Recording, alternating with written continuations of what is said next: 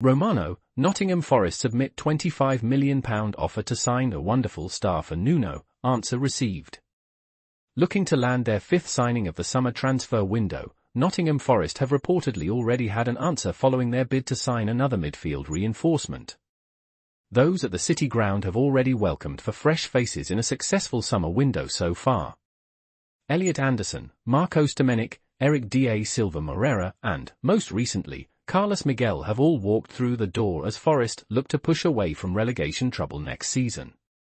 In Nuno Espirito Santo's first full campaign in charge, he will hope to replicate the success that he had at fellow Midlands club Wolverhampton Wanderers. According to Fabrizio Romano, Nottingham Forest have submitted a €30 million, £25 million, offer to sign Youssouf Fofana from AS Monaco, but have seen their bid rejected with the midfielder edging closer to joining Italian giants AC Milan. Fofana would have been an instant standout in Forest's list of arrivals so far this summer, but it now seems as though they'll have no choice but to look elsewhere for midfield reinforcements.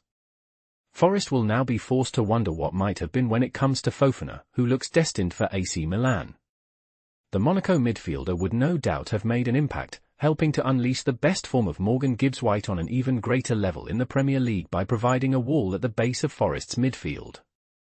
Described as a wonderful player by football talent scouts Jacek Kulig, Fofana will likely steal the headlines wherever he is in European football. Forest's ambition is impressive nonetheless.